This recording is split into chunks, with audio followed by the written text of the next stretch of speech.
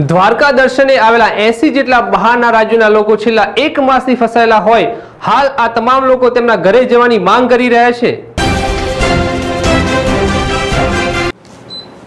કોરોનાના પગલે સમગ્ર ભારતમાં લોકડાઉન છે, ત્યારે એક માસ અગાઉ દ્વારકા લોકડાઉન પહેલા દર્શને આવેલા બહાર રાજ્યો મધ્યપ્રદેશ, બંગાળ, આસામ, મહારાષ્ટ્ર આ 4 રાજ્યોની 80થી વધુ લોકો હાલ દ્વારકામાં ભારત સેવા આશ્રમમાં દિવસો પસાર કરી રહ્યા છે।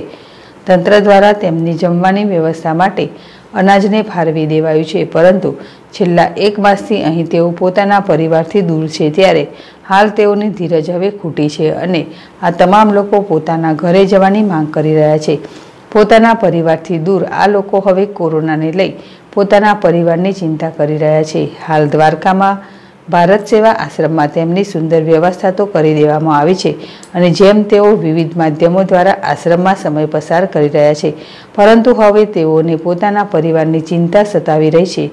ભગવાન દ્વારકાધીશના દર્શને આવેલા આ તમામ લોકો હોટલમાં રોકાયેલા હતા, પરંતુ લોકડાઉન બાદ આ લોકો પાસે પૈસા ખૂટતા આ લોકોને આશ્રમમાં તંત્ર દ્વારા વ્યવસ્થા કરી દેવામાં આવી હતી અને ત્યાં જ તેમને અનાજ પણ આપવામાં આવ્યું હતું, જેથી તેઓ જાતે રસોઈ બનાવી મનગમતું ભોજન બનાવી શકે।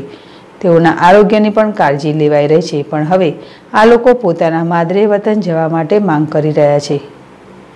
मुकेश मोकरिया, ZSTV, द्वारका। असम से आए हुए हैं। अभी लॉकडाउन के वजह से 1 महीना से हम लोग इधर रुके हुए हैं। इधर में कोई दिक्कत नहीं, खाना, मेडिसिन, पीना, कोई किसी का रहने का कोई दिक्कत नहीं हो रहा है।